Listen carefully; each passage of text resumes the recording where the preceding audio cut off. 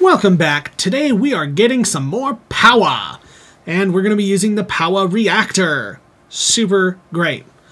There are a bunch of different kinds. We're going to be working through, not in just this episode, but we're going to work through the starter and the basic in this episode. That, for the starter reactor, is simple. You need uranite, which is raw uranite that's been smelted. That's also going to be your fuel source. Then you're going to need a basic capacitor, tiny, which is a basic capacitor, which is some dielectric paste, redstone block iron.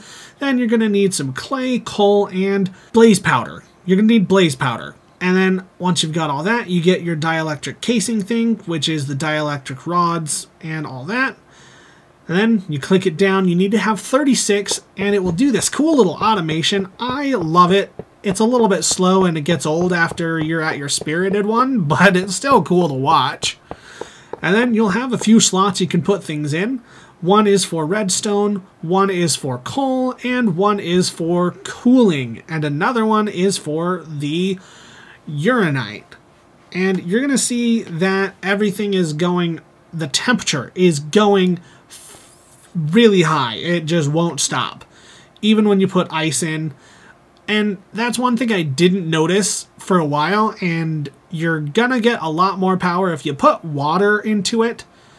That's one thing, just put some water into it. I don't do it for like a couple episodes, but seriously, just put some water. Use a sink, use some pipes, and it will be endless power. Or not endless power, but endless water. And yeah, so that is the thing with that. Look, you're creating a decent amount, 73 Fe per tick, which is not as much as the other, but the others, the windmill, the wind generator can't be upgraded. So, using the reactor, you can upgrade them all the way up to higher. Now, with the reactor, I recommend just going straight up to the basic, which requires the starter, and then it also requires the basic. So it requires the starter, and then it requires some other bigger stuff. And then you can get to your hardened, which is going to require some energized steel and a few other things, the dielectric paste, things like that. To get the energized steel, you're going to have that. So, and it's just a gold, iron, and yeah, you grab these energizing rods, and for this one that I have it set up with the nitro.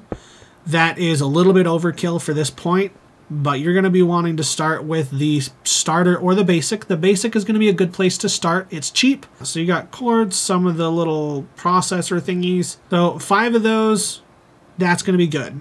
Yeah, I start off with the basic ones. And then just set up your power. And then you're going to grab your energizing orb, click it down, and then you set in your gold, put in your iron, only one of each, and then boom, there is your energizing ingot. Super useful. And then you can go ahead and upgrade to your hardened capacitors, which lets you upgrade to your hardened reactor and get more power. Super useful. And the basic capacitor is two of the normal capacitors. And then you do that, and you're now upgraded to the hardened Powah reactor. That is super useful. Put everything back in, and you have a bunch of power going in. This is my automation setup. It requires a lot of power, and so it takes up. You're going to want to automate everything because it's really time consuming to not automate. So check out my next video so you can see how to automate everything.